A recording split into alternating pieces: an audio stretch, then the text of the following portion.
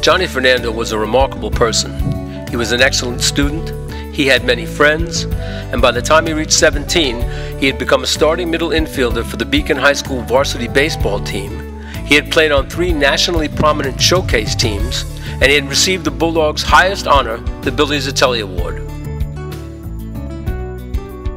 At 14, Johnny was chosen to AAU's Team Connecticut and was their starting shortstop all season, including the team's appearance at the 2008 AAU National Championships held at Disney's Wide World of Sports complex in Orlando.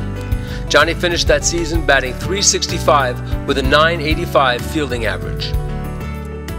At 15, he was selected to one of the country's top showcase teams, Baseball U's 16 and under team, where he started at shortstop and batted 3rd in the lineup. Since 2007, many Baseball U players went on to play college baseball with the help of more than $5.5 million in scholarships, and 21 had been drafted by major league teams. During the spring season, his coach, Houston Astros scout and Baseball U director John Wells, asked Johnny to be on his 17U team in July for the World Wood Bat Championships being held in Marietta, Georgia. Before going to Georgia, Johnny attended the Northeast Perfect Game Showcase for high school players who wanted to be seen by college coaches and pro scouts. His throwing clocked at 78 miles an hour, and his overall performance earned him a national follow status and the prediction that he had the potential of becoming a low-round major league pick and a Division I college prospect. In Georgia, at the World Wood Bat Championships, in front of hundreds of college coaches and major league scouts looking over the next crop of high school seniors, 15-year-old Johnny played second base and batted .375, which included a single off a 91-mile-an-hour fastball. It didn't take a sophisticated eye to recognize Johnny's talent and skills. No matter how hard or how soft the ball was hit, he seemed to glide to it, getting there at the right second and in the right position to make a hard yet accurate throw. There was a clear rhythm to his timing and movement. Johnny could dance.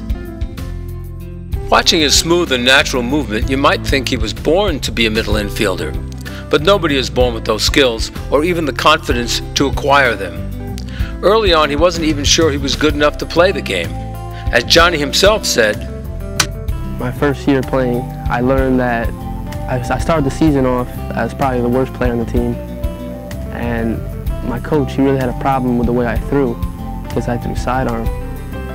And by the end of the year, he helped me correct my sidearm throwing." He ended up being the most valuable player on the team.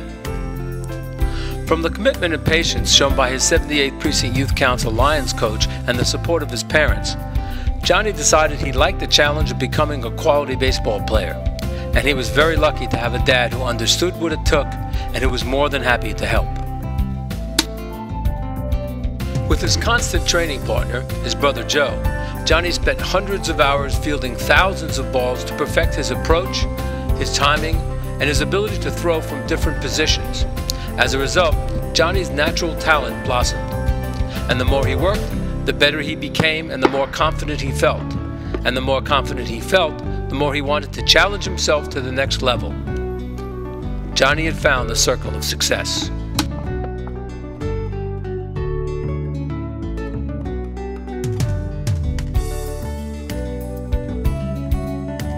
At the same time, Johnny also had become an exceptional student of the game.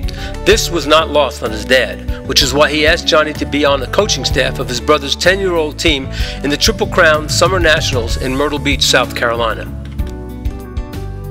Having won a bid from the year before, Joe's team made it to the finals, and as Sid explains, "I'd had him take over as the third base coach in the championship game, unprecedented for a 14-year-old kid, and Johnny called a beautiful game to lead us, a long-shot Northeast team in the South, to victory."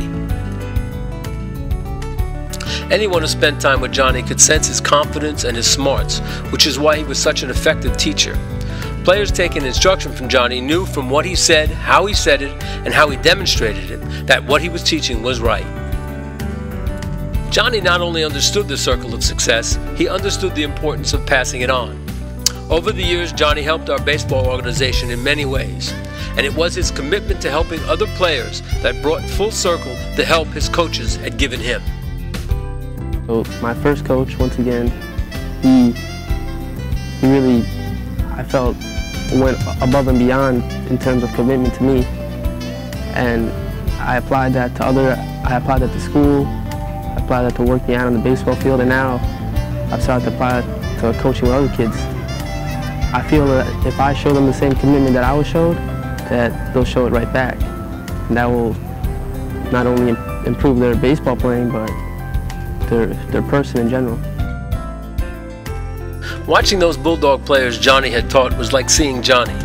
They approached the ball and carried themselves on the field with the confidence of players who knew what to do and how to do it. It's been a remarkable sight.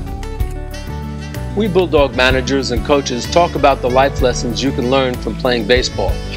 There are the obvious ones that occur during the games, like respecting your opponents and the umpires, and winning without showing off and losing without blaming or making excuses.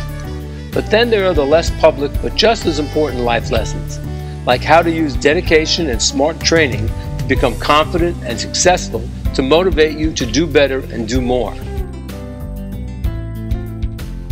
Tonight we are renaming the Bulldogs Golden Glove Award to the John Fernando Golden Glove Award to celebrate Johnny, the enormous gift of confidence he has passed on to many players, and the very important life lessons he embraced. How dedication and smart planning and instruction can give you confidence, and how confidence will give you the desire to do more and do better. Oh, and by the way, feel happy and good about yourself. Thank you, Johnny.